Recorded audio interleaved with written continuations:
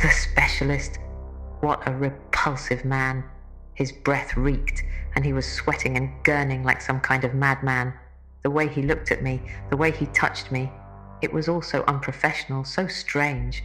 I felt like a piece of meat on an examination table. During the ultrasound, he let out this scream. I nearly jumped out of my skin. He tried to brush it off, saying it was just the equipment playing up, but the look on his face...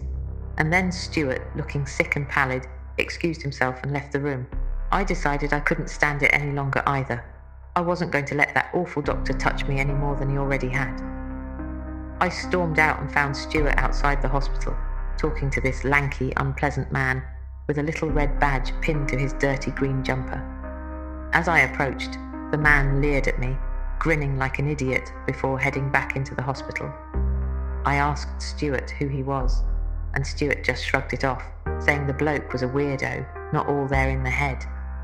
I asked Stuart why he left so suddenly, and for a moment I thought he was going to faint. He said it was the heat of that stuffy room, maybe something he ate, food poisoning. He tried to change the subject, asking me how it went.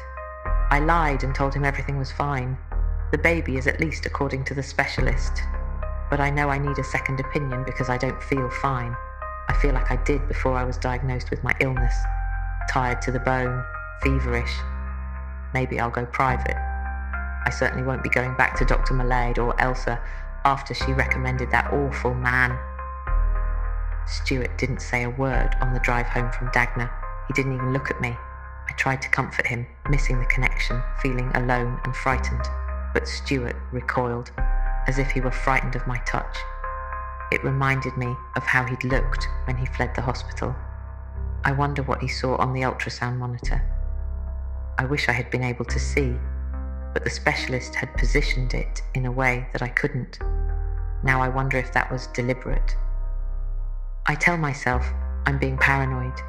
Stuart is probably just struggling to accept that I carry his late brother's child, despite how much he pretends to have accepted this.